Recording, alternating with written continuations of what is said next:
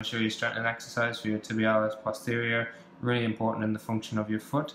You stand on the band with one foot, place your foot across your knee, and then put the band just below your big toe. Hold in this position, let your foot drop down, and then point your toes towards the floor, lifting your foot up towards the roof.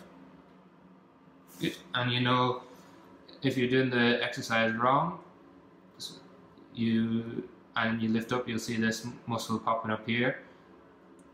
That's incorrect. You want to point your foot down and lift up, and you'll see this one popping up instead, which is your tib post. And with this exercise, you're working up towards high repetition